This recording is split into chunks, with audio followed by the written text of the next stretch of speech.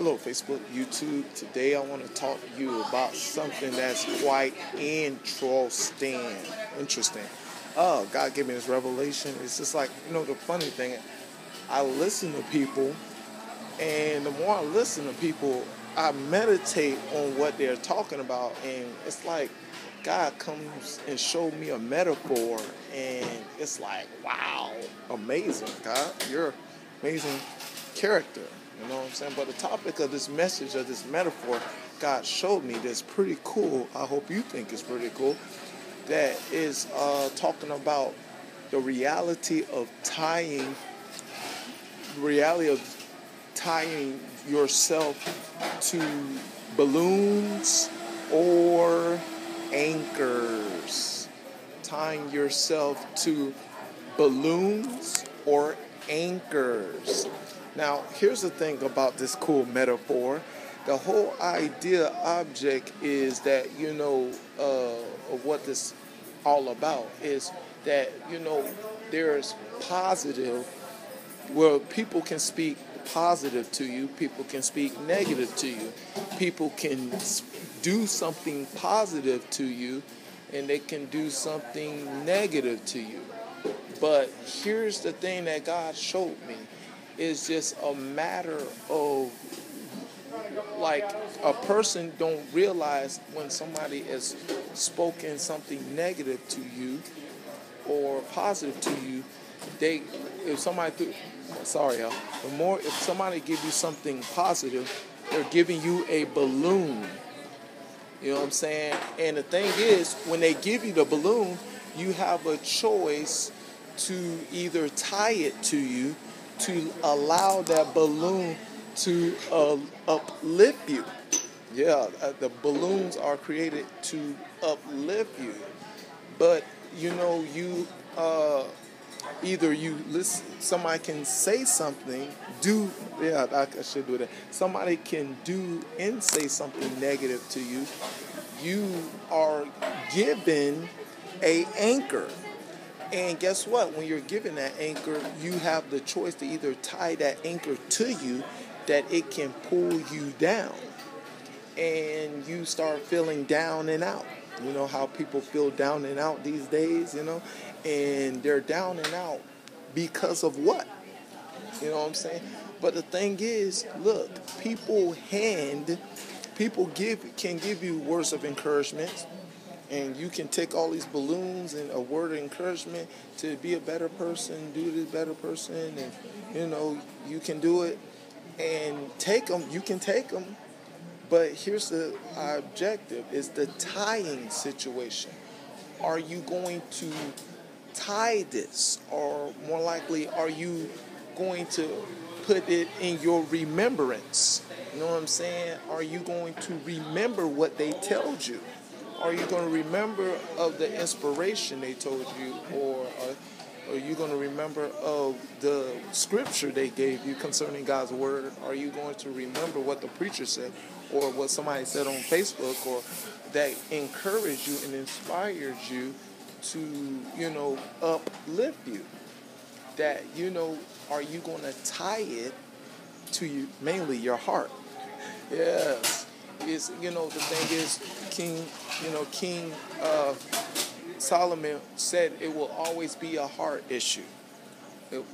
Men will always struggle with a heart issue. That's what Proverbs 4:23 is talking about. Keep your heart with all diligence. You know what I'm saying? And whatever you for out of it, keep your heart in all diligence, but out of you keeping your heart, that's the key word you need to understand. Out of you because you kept your heart, out of it flows the issues of life. And like I told you, you can have negative issues or positive issues. And in this case, you can have, balloons or anchors. Now watch this. There's balloons, plural. You know what I'm saying? And there's anchors, plural. That means as much negative things that you believe as anchors that you tie yourself to, that will cause you to feel down and out. And you see people, stressed out and aggravated about things going on around them. They're just down and out, and they feel bad, and they just, the thing is, people down and out, that means they got anchors tied, to their heart. And they're worried about worried. One of the most popular things people do in their life, they worry about things that, that burden them. That they feel somebody's going through a situation, they're going through a situation, school and work and, the stress of this world system, that they find themselves when watch this, the Bible talks about, when you get saved, it says, I confess with my mouth and I believe in my heart.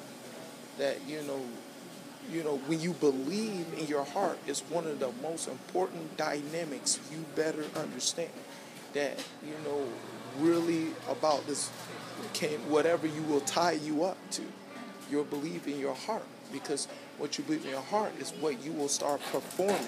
You start performing down and out. If you have anchors tied to your heart, you will dragging those anchors around you, mad, burdened about and concerned about situations and circumstances. You see people dragging, they're dragging anchors, acting like a dragon. Because when you act like a dragon, you start getting fire breathing.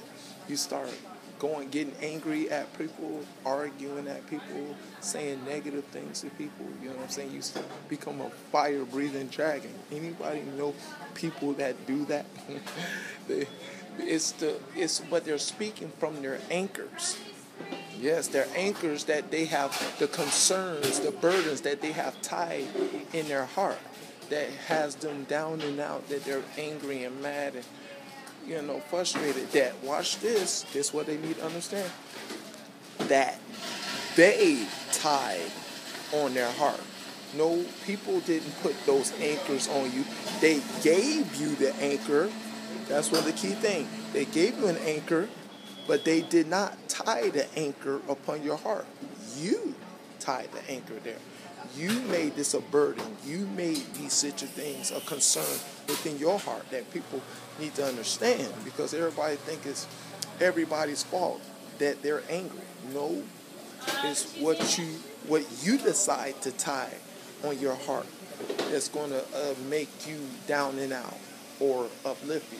But the problem is a lot of people that have attitudes, bad attitudes, and all that kind of stuff, anchors. Negativity always got something negative to say. Anchor. Their anchor is speaking. The anchors that they have been putting on their heart is speaking out, irrational. I'm being drugged down. I'm performing terrible. I'm mistreating other people. I'm not good to my family and my friends. I'm doing so much negative things. Everything is going bad. And the problem is certain people embracing their anchors. Yes, they're saying that, well, I'm going to keep these anchors and I'm going to keep smoking and drinking and, mad, to calm down my anchors. But, the thing is, when it's all done, said and done, those anchors, you added probably more anchors to the situation that people don't realize, because that kind of stuff helps you to ignore for the moment, and also subtracts more energy from your life that you will not able to perform to make better decisions concerning your life, that people don't realize when you get involved in it. But thing is, anchors are going to... Now, here's the idea I want you to understand, that, everybody's giving you balloons. Everybody gives you balloons. But you're not accepting those balloons because you're comfortable with your anchors. Yes. Somebody's giving you advice to uplift you. Somebody's trying to help you to look at things in a proper perspective. Somebody's trying to tell you, somebody's identifying your anchors, that you're concerned and burdened about this. You're concerned and burdened about that. You're concerned about that. Now look, what Jesus said, you know what I'm saying? He said, come unto me, all ye that heavy laden. Heavy. lady, and I will give you rest. He will give you rest, more likely to cut the anchors off your heart. You know what I'm saying? The Bible says, cast your cares. Peter said, cast your cares upon him. We're supposed to be casting cares upon him, that he will take care of them. And we're supposed to trust in the Lord and believe in our hearts that he will take care of every situation that's going on around. That we should have faith that he will accomplish what he will accomplish. But the thing is, you have to start listening to balloon language. You know what I'm saying? Balloon people that's going to give you balloons, and you start listening to balloon music, with words that of encouragement, that uplift you, to help you to continue to become a better person and make better decisions in your life. That, you have to surround yourself, like that King David put it out there. You know what I'm saying? Who you surround yourself with is going to determine, your outcome. Do you dwell in the counsel of the ungodly?